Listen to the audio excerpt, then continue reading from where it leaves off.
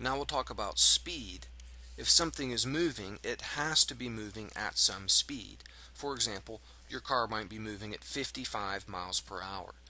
Speed is a rate of change, and specifically, it's the position that is changing, and the position is changing by 55 miles every hour. That's what that speed means, 55 miles per hour. The position changes that much in that much time. Now note that miles is a unit for distance, mi. That measures distance. And hours, the h there, is a unit for time. So the unit for speed, miles per hour, is a unit of distance over a unit of time. And that fraction bar there means divided by. So it's distance divided by time. And that's actually our equation for speed. Speed, you can write this in. Speed is distance divided by time. Sometimes that equation is written using variables. You might see the letter V used for speed. When you see the letter V, you can think velocity. V is x over t.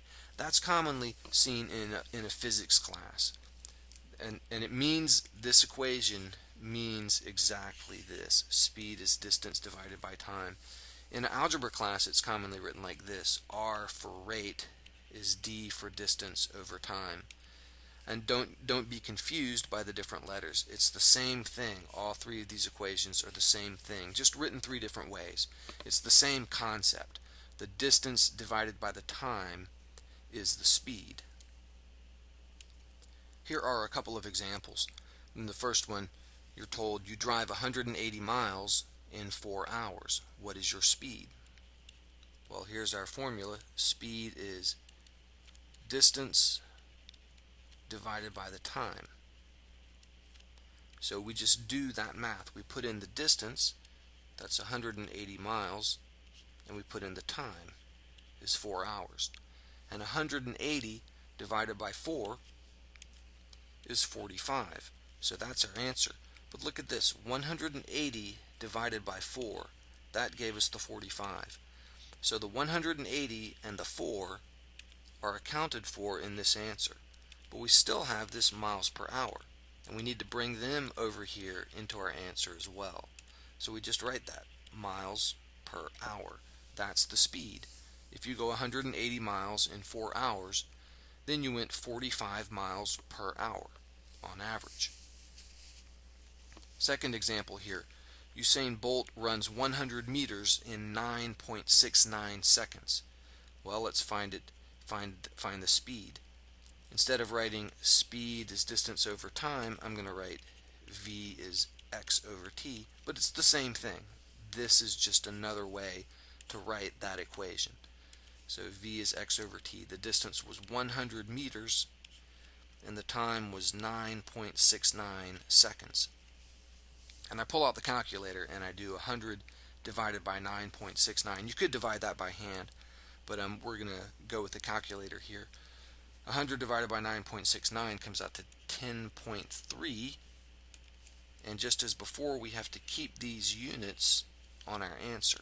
So I write 10.3 meters per second. And just as miles per hour is a unit for speed, meters per second is a unit for speed. Now, one thing to note here is what we have computed here, the speed in both of these cases, is really the average speed. At times, if you're driving 180 miles, it's not at all likely that you're going to be going exactly 45 miles per hour the whole time. You probably started from a dead stop, and there were times when you were probably going 55 or 60 or maybe faster. Your average speed was 45 miles per hour.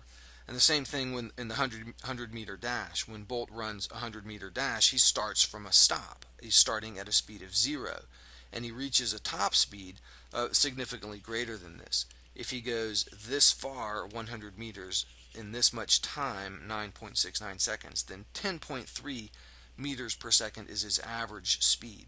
In fact, when this guy runs, and he did this in the 2008 Olympics, he set a world record for the 100-meter dash in 9.69 seconds. He reaches, when he does that, he reaches a top speed of around 30 miles per hour on foot, which is really just amazing. He could go through my neighborhood where the speed limit is 25 and get a speeding ticket without even using a car.